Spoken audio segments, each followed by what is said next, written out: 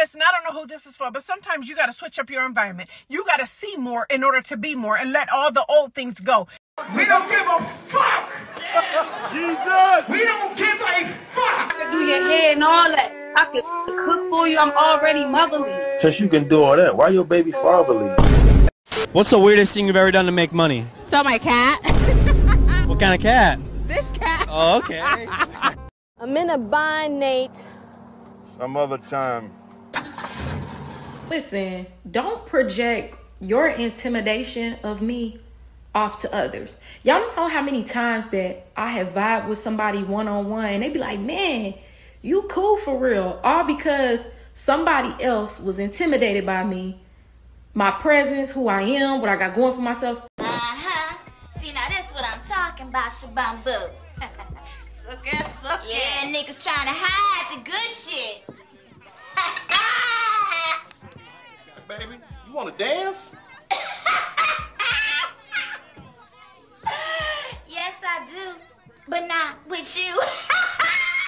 Harass, harass, harass, harass. The thing that grinds my gears more than anything is having to repeat myself to adults. That's worse than me having to yell and repeat myself to my kids to me. Because it's just like, at your big ass age, you still don't know how to listen. Like, you still don't know how to comprehend what somebody is saying to you. You're deliberately trying to piss me off at this point. We don't give a fuck. Jesus. We don't give a fuck. Why is it when men leave their family because they say they're no longer happy with their wives, they're vilified? They're spawn of Satan. They're the worst scum of the earth. How dare he? Took her for her good years. But when I don't give a fuck what you think, bitch. Your thoughts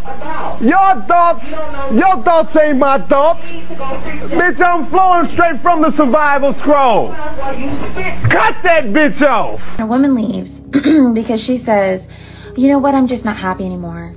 I woke up and I realized I just didn't feel the same anymore. She gets to leave and we say, go sis, you got to do what's best for you and your mental health and your well-being. And if it's not serving you, then you don't need it. Oh, you think it's funny, bitch? This is pimping here. I've been on Wheel of Fortune, Prices Right. Oh, it's just funny. Come on with it. As an unmarried mother of 3 living in the city of Atlanta, let's go over exactly how much it costs to live. Number 1, you have rent. That's approximately $2,800 a month. Damn! Then you have your utilities, gas, light, water, and internet. All that totals to about $600 a month. We don't give a fuck! Jesus! We don't give a fuck! Next, I have our cell phone bills. That ends up being about $250 a month. My personal car note is $800 a month. I pay about $200 a month for insurance. I don't normally add in my other 2 car payments because those are work vehicles. Those pay me while I pay them. My God, who the cares? My children's homeschool and extracurricular activity fees end up being about $300 to $400 a month. Bruh. It also costs me about $250 a month to get their hair done. We spend about $200 to $250 a week for groceries. For clothing, we don't shop every month. We get things on sale and off season, so I would say probably at an average about $100 a month. I use a nanny for childcare, which is about $900 per week. Included in that cost is also housekeeping. I spend about $600 a month on hair, nails, and routine beauty treatments like massages or waxes. What? Medical insurance as a self-employed woman is about $800 a month. I mainly work from home, so gas is about $50 a week. For entertainment, we probably spend anywhere between $500 and $1,000 a month. That includes all our Netflix subscriptions, all our fees to go to the Y and those types of things as well.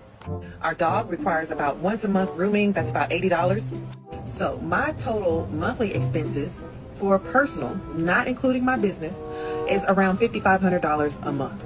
I'm in a bind, Nate. Some other time. One thing I wish I knew before I started dating in my early 20s is, if you are working on your security within yourself, do not date insecure people. I will slap you, man. I will slap the hell out of you. You don't play with me. You don't know who you messing with. I don't even know when I'm gonna slap somebody. My reflex is just slap people. I be like, damn, why did I do that? I don't even know when I be slapping people. I don't know when I'm gonna slap somebody. You keep messing with me. I'm dangerous. I'm scared of myself. Dating insecure people can directly attack your self-confidence. Because when you date an insecure person, they're 9 times out of 10 gonna sabotage the relationship, and they're gonna sabotage, or at least try to sabotage, your confidence. We don't give a fuck! Jesus! We don't give a fuck! No matter how how much you try to tell that person, no, you're beautiful and I accept you for who you are. if a person does not accept themselves, they are going to sabotage that relationship with you because you accept yourself. You cold. He cold. She belongs to the streets. 4 men you should not date based on their employment. Let's go. First up, military men. Baby, you gonna get cheated on deployment and off deployment. There is a Jodisha around every corner, okay? You be alright, nigga. Tough, right? Second up, we have the gas station attendants. Baby, they gonna gas up every girl that done come up and through that gas station.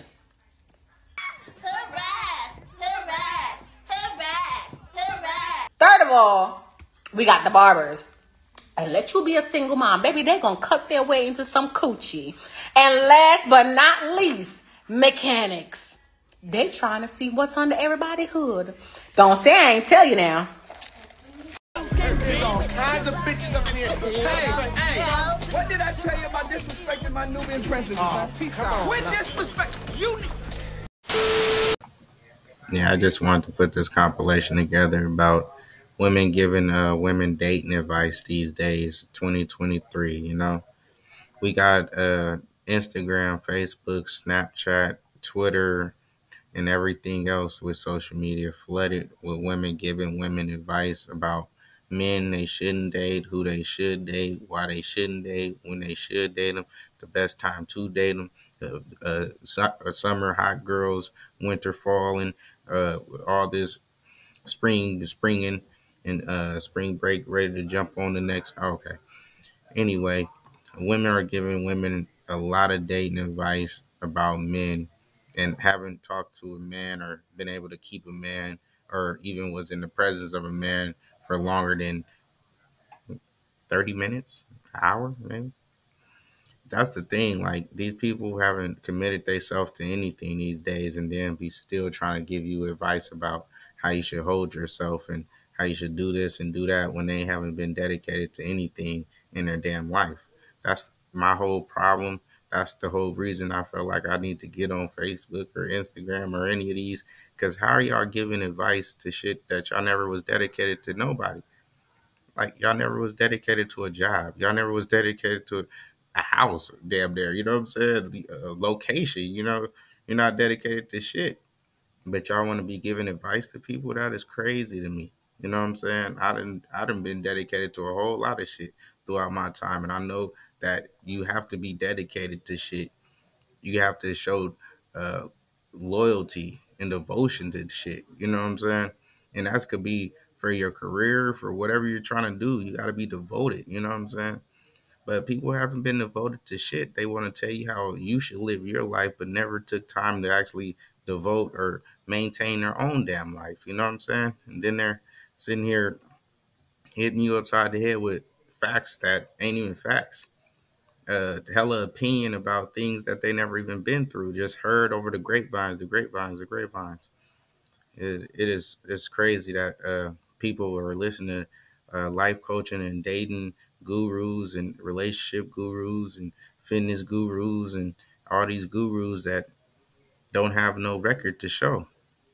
They might have paid testimonies from people. You know what I'm saying? I mean, it is what it is. Y'all keep on following these crazy gurus, man. You know what I'm saying? I guess because the women look cute and they're beautiful and they got this or that men and women choosing to follow them in mass doesn't even make sense. They haven't even chosen to be in a relationship or be married or anything like this or stay dedicated to anything. Their own damn personal health. You know what I'm saying? They don't even stay in therapy long enough to get the therapy they need. So you want to tell me how they're the person you should listen to about relationships or life advice? You people are crazy. But anyway, it is what it is. Silence is acceptance, so we ain't having it. Like, comment, subscribe.